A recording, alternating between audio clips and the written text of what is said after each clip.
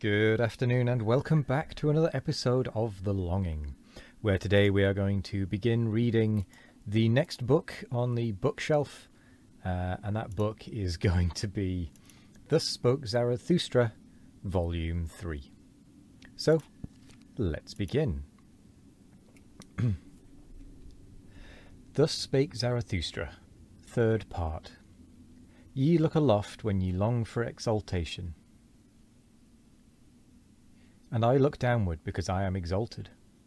Who among you can at the same time laugh and be exalted?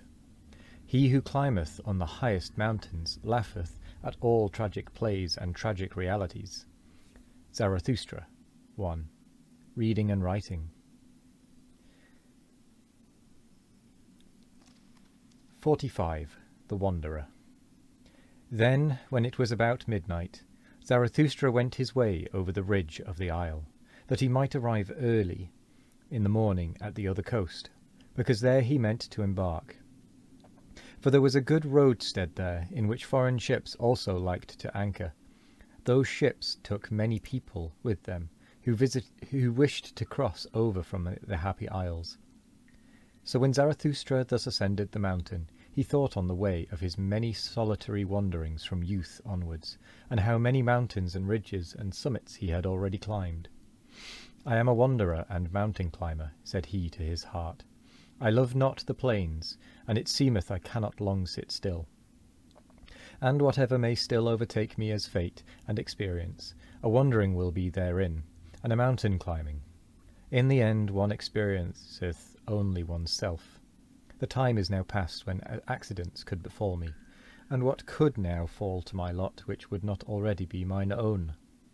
It returneth only, it cometh home to me at last, mine own self, and such of it as hath been long abroad, and scattered among things and accidents. And one thing more do I know, I stand now before my last summit, and before that which hath been longest reserved for me. Ah, my hardest path must I ascend. Ah, I have begun my lonesomest wandering. He, however, who is of my nature doth not avoid such an hour, the hour that saith unto him, Now only dost thou go the way of thy greatness. Summit and abyss, these are now comprised together. Thou goest the way of thy greatness, now hath it become thy last refuge. What was hitherto thy last danger? Thou goest the way to thy greatness, it must now be thy best courage that there is no longer any path behind thee. Thou goest the way to thy greatness, here shall no one steal after thee. Thy foot itself hath effaced the path behind thee, and over it standeth written, Impossibility. And if all ladders henceforth fail thee, then must thou learn to mount upon thine own head. How couldst thou mount upward otherwise? Upon thine own head, and beyond thine own heart, now must the gentlest in thee become the hardest. He who hath always much indulged himself, sickeneth at last by his much indulgence.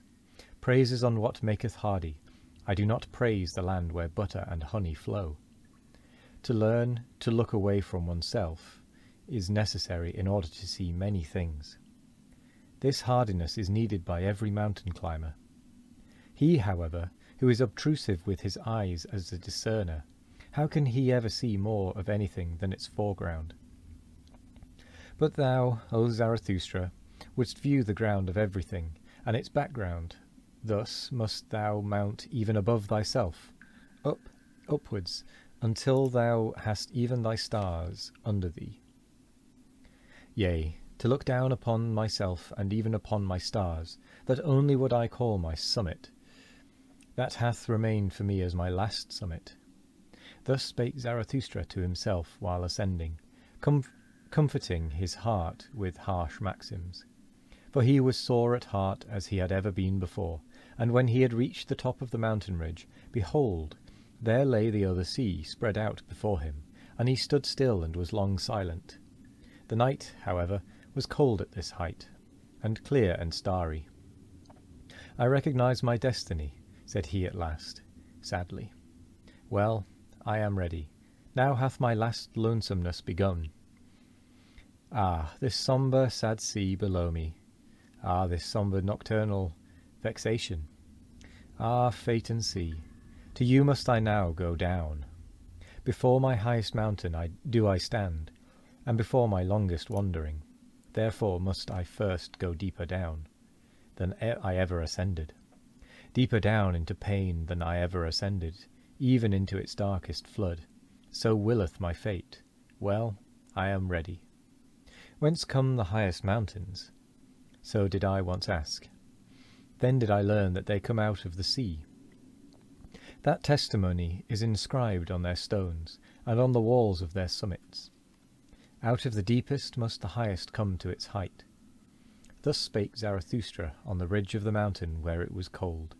When, however, he came into the vicinity of the sea, and at last stood alone amongst the cliffs, then had he become weary on his way, and eagerer than ever before.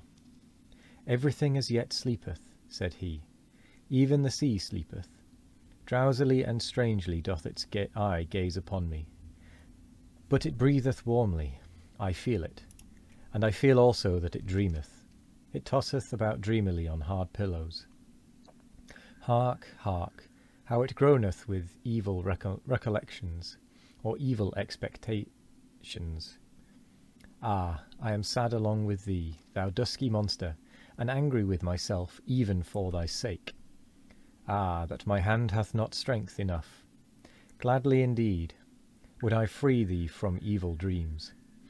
And while Zarathustra thus spake, he laughed at himself with melancholy and bitterness.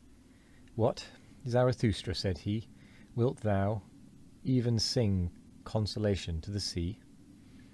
Ah, thou amiable fool, Zarathustra, thou too blindly confiding one.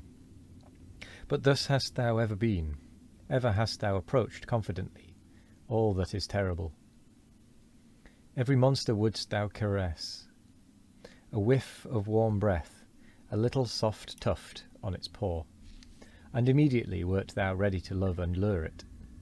Love is the danger of the lonesomest one. Love to anything, if it only live. Laughable, verily, is my folly and my modesty in love.